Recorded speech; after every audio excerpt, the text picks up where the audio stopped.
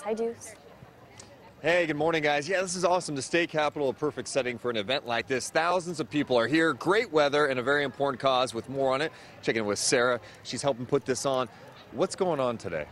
Today is the Out of the Darkness Walk for the American Foundation for Suicide Prevention. This is a volunteer-based organization, and most of us here are volunteers. There's only one person on staff for the entire Northern California group.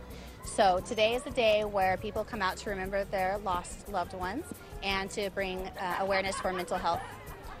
Well, let's talk about that for a second, because obviously you guys are raising a lot of money. What's that money go toward? That money goes towards our mission of reducing the suicide rates 20% by the year 2025. It goes towards educational programs such as More Than Sad and It's Real, which is implemented in high schools and colleges. And it also goes towards advocacy, where we try to talk to our senators and stuff about passing bills that would help mental health and make it more accessible for everybody to be able to receive mental health benefits. Now, why is this such an important cause for you? For me, it's important because I lost my brother in 2012 to suicide.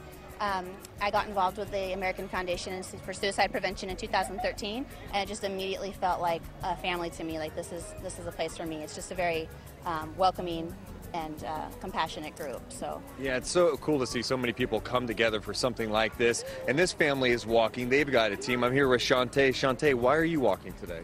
I'm walking to bring awareness to suicide. There's a stigma associated with suicide. It's not really talked about.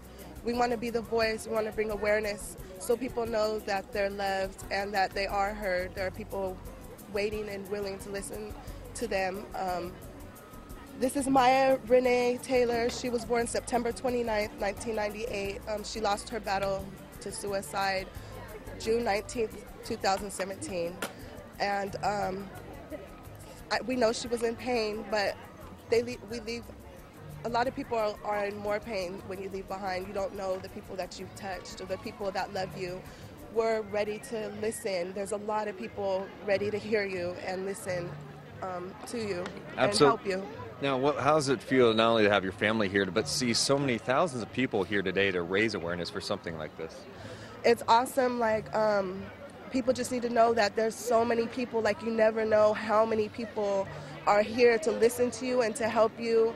You just need to reach out. Just reach out, and there's tons and tons of people that are here for you. Yeah, a lot of great resources, and an event like this helps with those resources. So make sure to come on out here, show some support for all these people while walking today. Back over to you guys.